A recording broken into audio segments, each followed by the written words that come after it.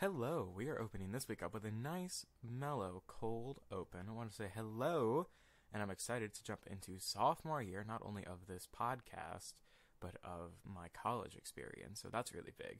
I want to do a quick cold open, tee up this episode, talk about the future, and then roll right into it.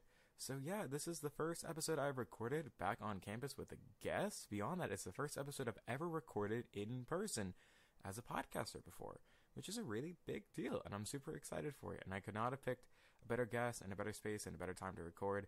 I talked to Nathan Newman, a fellow RA of mine who I met through the whole RA process, who was just like really, really cool guy and somebody I really enjoyed talking to just like generally throughout the halls, throughout training.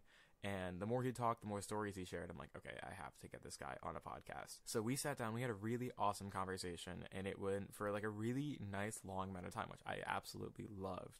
I want to break it up, so I'm going to split it into two parts. So you are listening to part one of my conversation with Nathan Newman. It's a great part one to the conversation. A lot of background onto like his high school experiences and college experiences, kind of how and why he came to the University of Michigan, why he's studying engineering and what his focus is on that. A lot of sustainability and clean energy, which is really, really cool and interesting stuff. And then get to hear some great, fascinating stories about solar panels and high school commitments and activities that Nathan did that really ties it all together.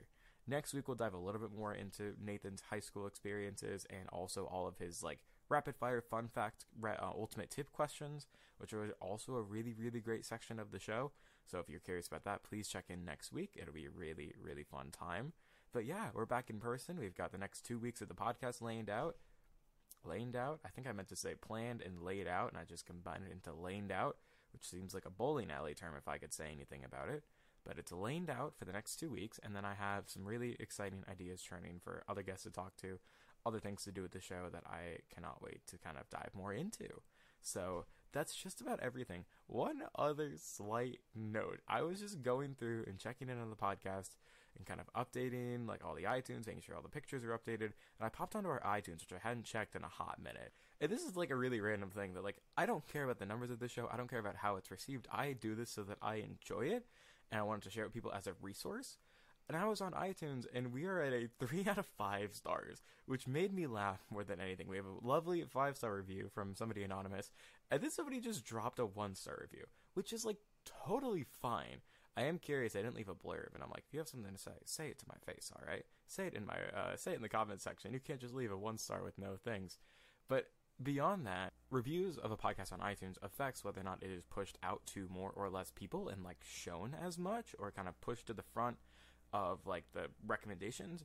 And so a 3 out of 5-star review more than anything just might mean that the student council gets kind of buried in things on iTunes, which I just don't want to have happen because I want it to be a resource that people know about that they can listen to and use in their college experiences.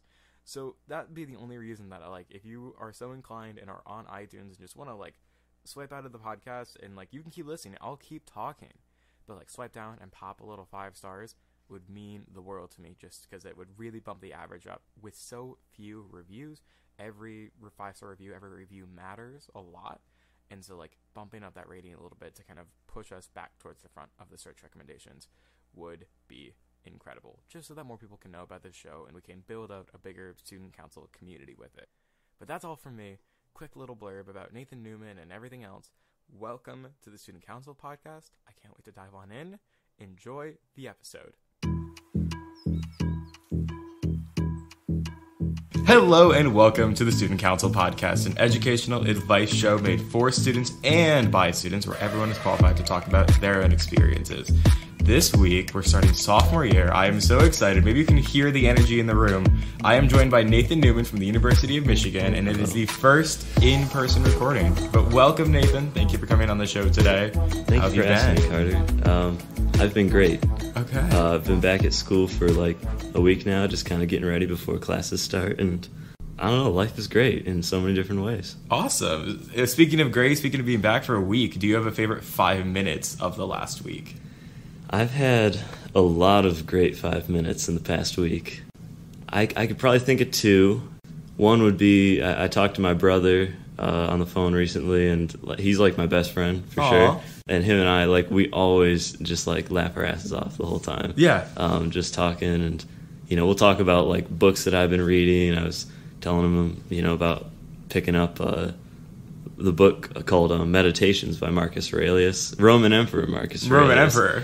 And, you know, him and I just had a whole talk about that, and that was just, you know, always a good pick me up, I should say. Yeah. And then the other 5 minutes, I had a friend, someone I met a year ago, right before I started my sophomore year, and we never met up for the past year, and like this past Saturday we met up for the very first time. You know, just like seeing her, I was just like, oh my God, this is great, because like that's one of the best things in life, is just like having, you know, meetups with like people who are amazing and special and everything. So that was definitely a highlight, starting to rekindle like friendships, because I've, you know, been gone all summer, so just starting to see familiar faces and stuff. Yeah, literally, I saw my roommate yesterday from last year, from freshman year, and like I'm just so happy that like everybody's back on campus. It's like it feels, I'm like, all right, everybody's back. Like there's an energy with that to just see friends and do all this stuff, for sure. So you're a junior at the University of Michigan, Ann Arbor location. What has been your college experience? What are you kind of studying? What are you looking to do after graduation? What's the vibe been? So college, I would describe it as being a challenging but fruitful chapter of growth and self-discovery in my life. No shortage of hardship, but no shortage of excitement, exhilaration, and happiness. I'm studying electrical engineering, and, you know, in terms of what I hope to do with that, so long term, I definitely feel a calling for working on clean energy, in particular the nuclear industry, and there's a lot of potential I see there with new nuclear reactor designs that I want to work on and help bring into production for, you know, making like a cleaner, greener world, as they call it. Yeah. And electrical, like I definitely jumped around as I was going through middle and high school as to what I wanted to go to school for, but I felt like electrical was a good foundation for learning engineering. It kind of, it allows you to take that education in so many different directions, and I felt like that was a good starting point for being a lifelong learner. Yeah. Afterwards. And you know, electrical engineering, as you said, is something that is kind of constantly being developed right now with like clean energy and new sources of that. So I definitely think you're diving into a world that is still like very much to explore. Yeah.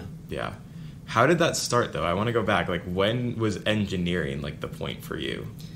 I remember like since I was extremely little, when I started playing with like Legos and stuff. I think that was probably the first kind of epiphany where I was like, I really like learning how things work, learning how to put the pieces of the puzzles together to make new creations. And it wasn't just that I was like pathologically drawn towards, you know, science or just, you know, how things work. It was also just, I feel like I'm a creative person, you know, at heart, almost like an artist at heart, and engineering kind of allows me to take the things that, you know, I imagine and the things that I would like to see created in the world, and it actually gives me the tool set to be able to bring those things into fruition, because you learn the rules of how nature and the world works, and then it's no longer like these creations have to stay in your imagination. Now you're like, well, I actually know how to put the pieces of the puzzle together, and I think that was kind of the start of it. That was kind of the foundational inspiration of why I chose this path. But there was also, as I was going through middle school, I was part of this underwater robotics team where we would build like these underwater robots called ROVs, which stands for remotely operated vehicle. And it was just, that was like the time of my life. Like it was a real storybook like experience, great coach, great mentor, great team, almost like family. And I think I kind of became obsessed with like marine technology and the water. So I actually wasn't going down the electrical route for a while. I was interested in designing ships and submarines and maritime vessels. So I was going to go down the naval architecture route. Wow. And, you know, I was committed to that for a while. That's what I told everybody I was going to do. It sounded cool. I thought it was kind of a neat thing. But And then at one point, the voice of reason, my brother, him and I were having a conversation, and this has happened at like the most pivotal moments in my life, where him and I'll have a talk where I'm like dead set on what I want to do, and he'll just mention something, like a little pearl of wisdom that he'll drop, and then it just turns my whole world upside down. I'm like, oh my God, that's a great idea. So he was like, well, I know you're like really passionate about climate change and, securing a better future for the world. That ships kind of have a notoriously bad carbon footprint, because once they get out of a harbor and into international waters, all the environmental regulations that countries put in place no longer apply to them. So they'll just crank on like the big engines that are just pumping out greenhouse gases. Mm-hmm. So if you really, care about this, I'm not sure if naval architecture is exactly going to put you in a position to work on that. And I was like, that's interesting. So I kind of went through a bit of a reassessment there, and eventually kind of found my love for a more fundamental engineering, which was electrical. Yeah. So that's a bit of the story there. There was a period where I wasn't going to do engineering at all, that I wanted. It's so embarrassing. I was like dead set on being a hip hop producer. Okay. So from about 7th grade through sophomore year of high school, I would obsessively go home every day and, boot up my computer and just start churning, like composing songs and, sometimes like writing lyrics too, recording. But it was primarily just, my passion for like composing the music, I think, was the driving factor. I love just kind of the eternal search for the right notes and everything, and stuff that really speaks to like the soul, I guess. Like that's where like my whole philosophy at the time with creating music was, I'm not worried about using my ears as kind of the medium for what sounds good. I want to make music that generates emotion, like based on how it makes me feel is whether I consider it good or not. So I was like, it was my craft. Like that's what I did. I didn't care about school, anything. It was just about the music. And I was once again like, I think I'm gonna go to school for music production. And my brother's like, well, one thing to think about is that if you go for music production, the odds of being able to make money to be able to afford high quality audio equipment and all that is lower. What you could do is go to school for engineering, one of your other passions, and then you'll have, a good salary and all that, and then you can have the resources to pursue music, with like the best equipment you can get. Right. And I was like, that's a good thought. So I think that started to nudge me back in the engineering direction. But that was not like the thing that made me dead set on like a mission to do like the clean technology, clean energy, all that. That was later, as I was reading books and just became deeply inspired by what like certain people out there were doing with companies they were building. So that was like when the rubber really hit the road. That was kind of myself, but my brother definitely kind of nudged me in the right direction. He's never told me like, hey, this is what you should do with your life. Mm-hmm. But he definitely kind of hinted. He's like, hey, you might want to rethink this. And he was right in the end, because I feel like I'm definitely on the right path that I'm happy with now. That's awesome. That's a cool saga to follow. It was funny you talk about the engineering and like music track. I talked to a professor former UMich student, now a business professor in marketing, but he went to UVM for engineering, did not enjoy it, graduated, started like a music company, and then went down a whole marketing pipeline and ended up working with like Beyonce and all that stuff. So like it's really funny how these paths intertwine, and I feel like music kind of intersects with so many different like creative fields, like engineering or anything else in between. So, It also, I think, speaks to the duality that I'm not just, the non-creative, like heartless like engineer who's purely about logic. Like there's deeply an artistic passion within that I think is like half of who I am. So it's kind of interesting to watch this like it's almost like this Jekyll and Hyde thing within. It's like, do I pursue, the art, or do I pursue the engineering? But it's like, at the end of the day, you can do both. I think I'm more rooted in the engineering, but I always maintain the music wherever I go. I don't try to leave that behind, I guess. Yeah, like they're both kind of barreling toward the same conclusion, like in a way. That's cool. I'm curious about U of M in particular coming to Michigan. Like, how did that kind of come up for you? Was Michigan like one of the big schools, top schools you were looking at, or like how did you kind of get to that point? So this is an interesting period, the college selection process. Well, when I was a senior in high school, I was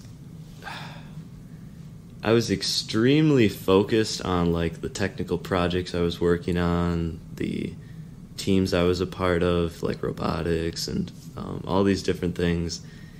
But one thing I definitely wasn't obsessed with was college. Like I was hoping that things would work out, but I definitely had like a pretty average SAT score, and my GPA was not bad by any means, but it wasn't like, based on the statistics I was reading about the average person that gets accepted to schools like U of M, I thought I was out for the count, like it wasn't going to work out. And I was like, well, this kind of sucks, because like U of M would be nice. It's really like the location that I would like to be at. I feel like, I'm more of a cosmopolitan type of person, so going somewhere rural or a smaller town was not really what I was looking for.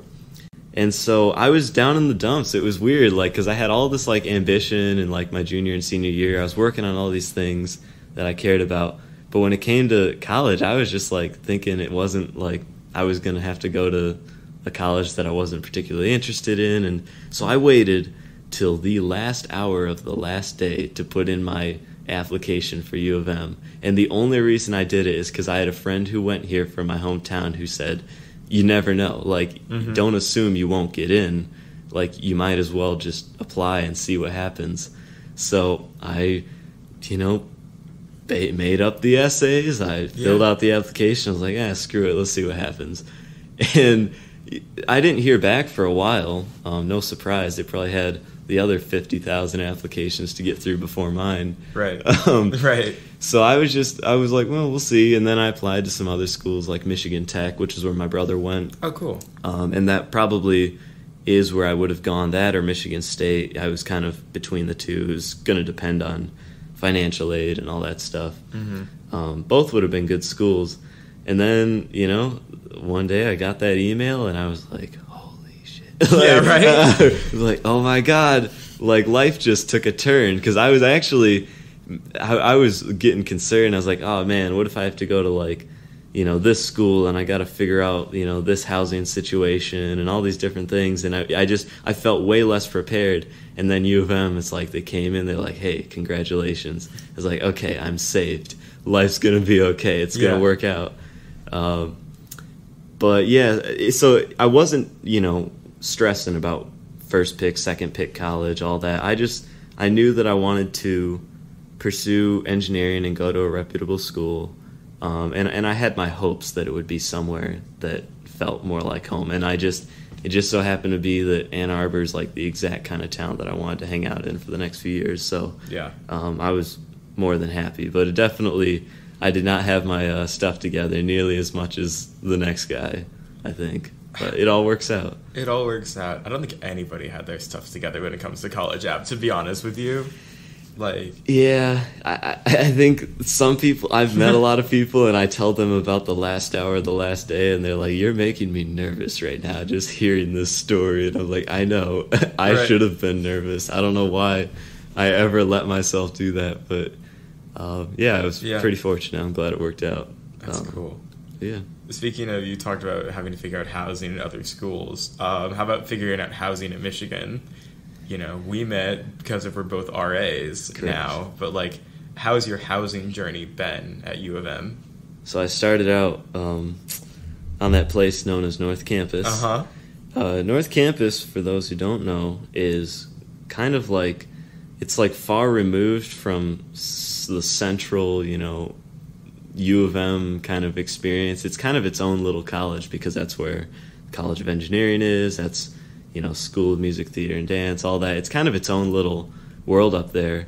And it's nice. It's like nature-filled, lots of trees. It's quite lovely up there.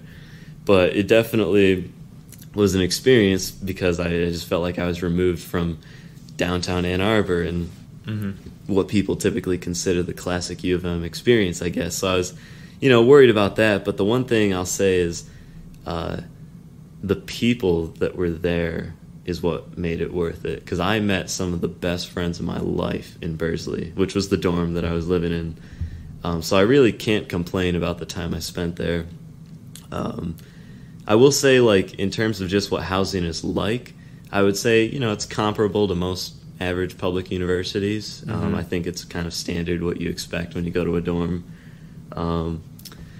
I would say, as a freshman, like, it wouldn't sweat about where you end up. North Campus, Central Campus, all that. It's just like the people is really the key factor that you look for, because that's what you take with you as you go forward in the coming years. Yeah, that's a great answer.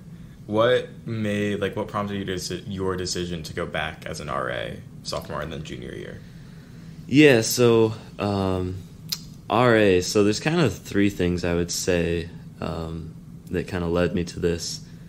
So first, it was my love for interacting with people. I'm very much a people person. I love meeting new people, so whenever it's moving and you got all these parents and new students coming in, and it's like there's a reason that I love just going on the community walk, just checking in on people, trying to help out, because I just love making new friends and helping people out. So that was definitely a factor. The other thing is, whenever I try to put myself in a job or a role, I try to align it with my talents. And so I think my ability to lead others and kind of be a leadership figure was something that I felt I was talented at, and I could benefit kind of the community by basically being an RA. So I thought, well, this is a job that I could do. I'm a social person, but I'm also I feel like I'm pretty decent when it comes to leading groups. And then the other part, of course, is like the financial benefit, because I don't come from like a wealthy family, so I was like trying to be smart about how could I be strategic and set up my college experience so that I'm not taking out exorbitant amounts of loans and everything. So that was definitely kind of the third pillar of why I went with it. And then coming back for junior year, I would say the same thing. I had a positive experience the first go around, and here we are now.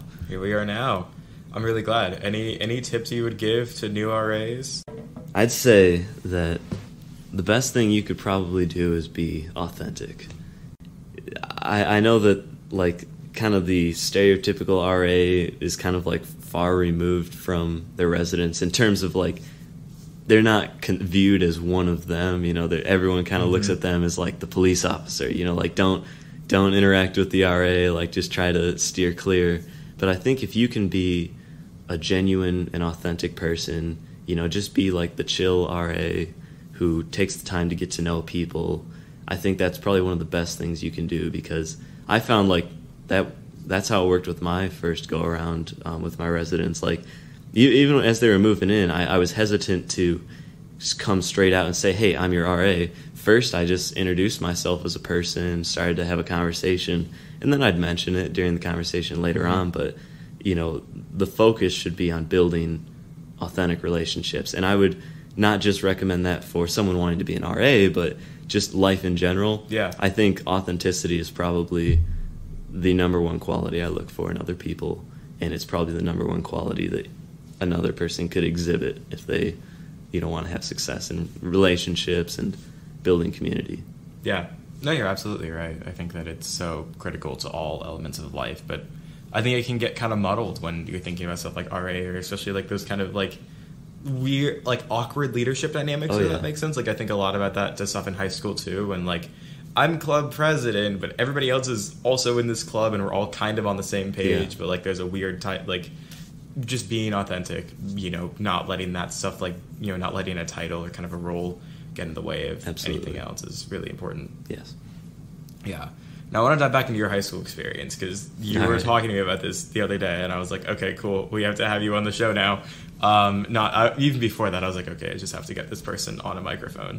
But I want to talk about Shoe Club. Tell me, what is Shoe Club? And then just let's start there. What is Shoe Club? So, Shoe Club is it's a club started by one of the teachers at my, well, technically he was a middle school teacher, and it was built for middle school students as kind of a club dedicated around leadership and empathy. So I think the kind of premise behind it is we had this one motivational speaker come in, and he talked about, students struggling and kind of like finding the value within yourself. And after that, there were all these, students who started coming up to this one teacher. His name was Matt. And they would kind of start sharing their stories with him, and because he was a very empathetic guy, and he would always listen, and he started to realize that there was like a serious opportunity here to give students kind of an outlet to start to learn about empathizing with other people, and so he built the Shoe Club. And basically the reason it got its name is because you're trying to walk a mile in someone else's shoes, learning to be empathetic, learn who they are. And the symbol, the shoe, goes further than that, because kind of one of the other aspects is that this teacher, he would reach out to famous people who've done accomplished milestones, done amazing things, and request them to send in a pair of shoes and kind of share the story behind those shoes, like where they used them. So he's got, I feel like, hundreds of shoes at this point of like, LeBron James, probably like Jay Leno, all, like astronauts, like just the most famous people in the world. And one of them I remember, I think, was an astronaut who was probably the first Native American to go to space, I believe. And the shoes he sent in were the shoes he wore. Well, I think he was doing like, they put him in like an underwater kind of like facility to kind of simulate living on the ISS. Yeah. And he was like, these were the shoes that I was wearing while I was in training. And so it'll be stuff like that. Or the guy who invented the telephone, all these things. Not the telephone, because that'd be Alexander Graham Bell. Cell phone. Okay. Stuff like that. So he's got just like all these shoes like everywhere, in the classroom. And so that was kind of the beginning of it. And the Shoe Club, it started to grow when I entered high school, because Matt brought me on as kind of a mentor to these middle school kids. Mm-hmm. And he knew about my technical background from the robotics teams that I was on.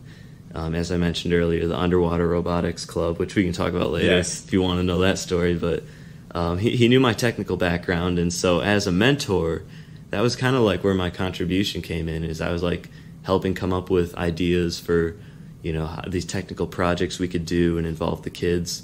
And the first one was actually Matt's idea. He was like, what if we, took a weather balloon with a little kind of platform on it, and mounted some GoPros and a shoe and just sent it up into the upper atmosphere, caught the whole thing on video, and I guess, send a shoe to space, more or less. And I was like, this sounds pretty cool. There were some people on YouTube who'd done similar things. Mm-hmm. And so it was my job to, find this kind of apparatus, find the weather balloon, do all the engineering calculations about, how many newtons of force we needed pulling from the balloon upward. And there's like a whole video on YouTube that we put together, and like kind of documented the project and the launch day. And it was such a wild ride, because we sent up the balloon, and we had a GPS tracker on it that we all had our phones synced up to, and we started realizing that this thing was moving. We were like, it's already in Grayling. It's only been 15 minutes. Like, it's an hour away from us. And so we all hopped in our trucks and like cars, and we started hitting the road trying to track this thing down, because we need to recover the GPS or the GoPros, obviously, to get the footage. So we started driving, and we're just tracking this thing. It was like turned into this little adventure. We went across the state of Michigan in our cars until finally the balloon touched down in some like field like, I can't remember, it was down by like Clare or Mount Pleasant or something like that. And, you know, we get the balloon, and at one point we saw this helicopter fly over, like, really low to the ground, and we're like, oh no, like, who called the feds? Like, right. Are they coming for us? But we got the balloon, popped the SD cards into the laptop, and the footage was corrupted. It didn't capture any of it, and we were crushed. And so finally we collected ourselves and said, all right, we're going to get the resources together, and we're going to do one more launch, and we'll hope it works out. And this time we mounted 2 GoPros. We're like, we are taking insurance on this baby. We're not taking any chances. And we were working with, like, the local, you know, weather station, learning about how the wind would be on various days, like a couple weeks out, so we could pick, like, the perfect day where this balloon was not going, or the apparatus was not going to land in the middle of Lake Michigan or something. Mm-hmm. So it ended up landing in the middle of a local lake that was pretty close by. It was probably 45 minutes from our hometown. And we went out in kayaks and stuff, started looking for this thing. And then I looked at the GPS tracker, and this thing starts moving across the lake. Oh, no. And we realized somebody picked it up in their boat or something like that.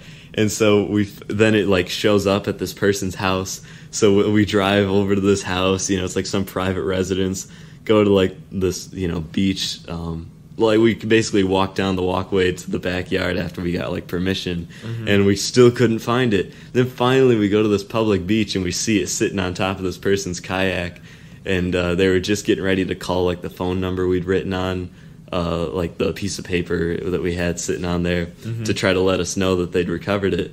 And that's when we got the footage, and we were like, this is great. Yeah. So that was, like, the first project. And then the next year, we were, you know, trying to put together something else, and once again, reviving my underwater robotics experience, we were in talks with the Department of Natural Resources, and they said, hey, you know, we got to do this underwater survey of, like, sediment and all these things that we'd set up kind of for the marine life living underwater. And normally we send scuba divers down to check on these things, take samples and whatnot, but that's pretty expensive to hire someone to go down. And then I was like, well, I got this robot that I built specifically designed for stuff like this. We could just go out on the, you know, the ship with you guys. I could pilot this thing down there, take some samples, and, you know, we could do this for you for nothing, like for free, basically. And so they took us up on this, and I ended up building a new it was like a new tool for collecting the sediment. It was like a little box, basically, that would, you know, you'd go down, scoop up, and then you'd bring it back up to the surface, and we'd, you know, collect samples, go down, and it was crazy. Like, they took us out on, like, a pretty giant ship as far as Great Lakes ships go, for, like, local lakes and stuff, and it was really fun. And then Senior year. Now, this is the big one. Let's do this. We're like, all right, let's go out with a bang. So Matt came to me, and it was the first day of school. And, of course, this was during COVID, and he was like, well, clearly the shoe club is not going to be able to do the normal types of things that we're used to doing, like cooking classes and going on field trips, because everything's shut down. Like, you know, our school was running, because this was 2021, like, as we were starting to try to work with it, you know, COVID, like, restrictions and lockdowns were lifting a bit. But we're like, all right, we need to come up with a project that we can still do that, you know, working within kind of the limitations of where the world's at right now. And there was always kind of this idea circulating about, oh, clean energy. Is there anything we could do with that? And when Matt came to me, he was like, you know, first talking about, hey, maybe we could, like, install a single solar panel, you know, power a couple lights in a classroom, you know, keep it small, keep it simple. And I was like, hey, this sounds pretty good. And the idea of it, just the idea of working with solar energy, you know, trying to do a project around this, I was like, hey, this is like the best project I could imagine going out with in my senior year. Like, this is something I believe in, no matter the scale of what it was. And so I was like, yes, like, I'm your guy, because he once again asked, he's like, will you help me do this? And so I was like, yes. So I kind of became, like, I guess, technical director, whereas Matt was sort of the overall, like, coordinator. You know, he was the one, you know, obviously helping lead the shoe club students, you know, middle school students who ended up helping out with this project. So to my pleasant surprise, it didn't end up being one solar panel for a couple lights. It inflated. As we started to talk with experts and specialists in the area who, you know, were experienced building solar arrays, they started talking to us about, oh yeah, you could put up like a 10 kilowatt system. It'll cost about this much, and you know, you could just kind of have an array of solar panels, and this is like how much you would need to have an appreciable amount of energy generated. And you know, at one point we were thinking, okay, 10 kilowatts, like that's reasonable. It'll probably cost like $20,000 or something like that. We could do that. That's manageable. So we started working on that. We started working towards the goal, talking with experts, writing grants, trying to get donors. And I did all the research. I typed up an 8-page white paper, which is kind of like the cross between a research paper and a marketing proposal, or like a proposal, basically. You know, you're like saying, hey, here's all the facts and information. Here's the proposal that I'm recommending. And this is what we sent out to the school board, to the donors and everything. And so that was kind of like the early stages. And then as we started to get traction and things gaining momentum, I was like, hey, you know, we could do more with this. And so I remember this one time we had the superintendent of our school on a call with us, and Matt was there and I was there. And we were talking with I think one of the potential solar installers or one of the specialists, and we were originally planning like doing like a 10 to 15 kilowatt solar array, and I was like, hey, like realistically, what would you recommend, like a 20 or 30 kilowatt system? Like, do you think that that's feasible? Because I was really trying to hint at like, hey guys, like we could really do something here. And I remember the guy saying like, yeah, like a 30 kilowatt system is, and I think he said, yeah, I would go with a 20 kilowatt system because that's like a pretty substantial amount of energy that you'll be generating. It's a much more appreciable size. And so that was the goal. So, you know, after we had all these grants coming in, we started getting in like thousands of dollars worth of support. We were going out into the community doing presentations. We probably did like 10 to 15 presentations, I feel like, to various different groups. And it was amazing. And at one point, as we hit the $20,000 mile, or not the $20,000, it was like we hit a milestone for the 20 kilowatt solar array. Like we were like, oh man, we're on track to like hit this easily. Like we're gonna have enough money for this. What was that milestone? Like what was that number? I gotta think it was probably like 45,000 to 50,000 maybe. Like it was like 40 to 50,000, I think. Yeah. It was probably within that range. And I was like, all right, guys, like we have a choice here. Like we could settle with our success up to this point, or we could up the ante and increase our ambition, because I think we could go take this further. And it was a unanimous vote by every middle school student, myself. We're like, we're going to up the goal to 30 kilowatts now. The new goal is $70,000. And this was like blown out of proportion. Like this was the largest student-led project in our school's history by a long shot. Yeah. And we're like, oh, this is getting spicy. So we had a GoFundMe. It was like the final like $15,000 that we needed to close the deal.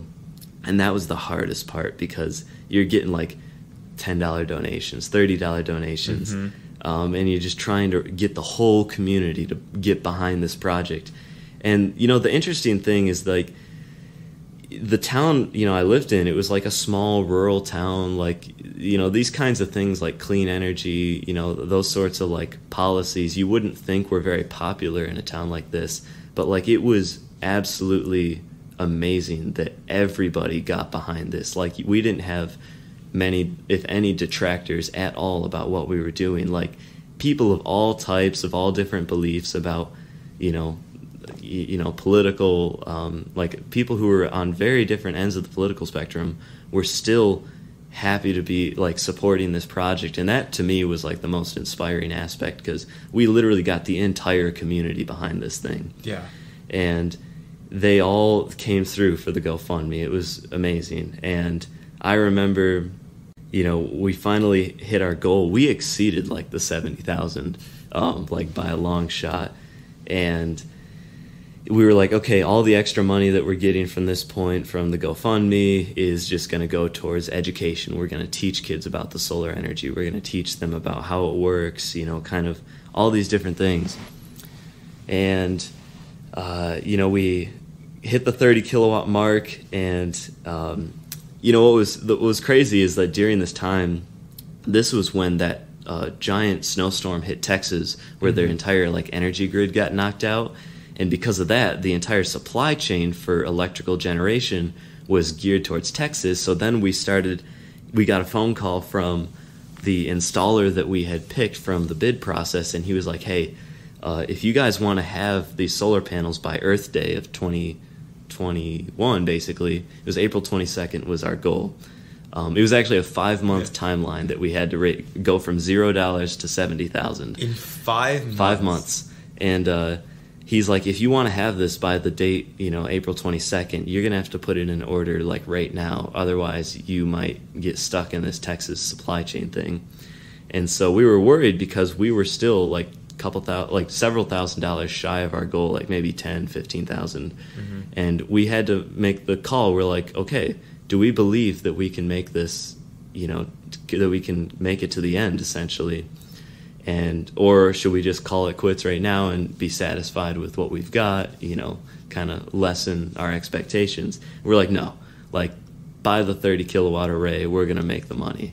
And we did, the community came through, and we had a whole ribbon cutting ceremony on April 22nd. We had Matt went up and gave a talk at the podium. We had a couple middle school students, superintendent. I went up and gave a speech. Mm-hmm. It was an amazing day. We had all the donors and people who'd supported us along the way came out and, to see things go through to the end and to watch the ribbon cutting. We had a bunch of news coverage, like I think 9 and 10 News, which covers like a lot of the like middle Michigan and northern Michigan news. Like they had a show called The Four, I think was like 2 talk show hosts, and they covered us, and it was amazing. It was like dream come true. Yeah, so that was that, and then we had like a TV screen set up in the school that would monitor how much CO2 we'd been offsetting, how much energy we generated, and the cool thing is like all these things are mounted like at the front of the school where all the middle school students walk in every single day. Yeah. And it's a middle high school, by the way. It's like, It's not just middle school. It's like the middle school and the high school students all in the same building. So as they're coming in, off the buses every morning, they're seeing this gigantic solar array mounted on the roof. And it's going to be up there for 30 years. And that excites me because they're going to be able to look at that and say, hey, like these were students that did this, it was very much a student-led, student-driven endeavor. So it was an amazing, breathtaking, inspiring project. So that's what the Shoe Club was all about, and that's the story. No way! I love so many elements of it. I think the leap of faith element, like aspect at the end, like trusting in your community, even after raising like $50,000-$60,000. That alone in 5 months is incredible. Yeah. Because what was the size of your high school?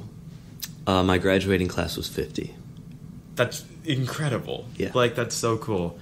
I just like picturing you and like an army of middle schoolers. Like, we want more solar panels, which is really cool. So that's beautiful. And is that the origins then of Emperor and Newman?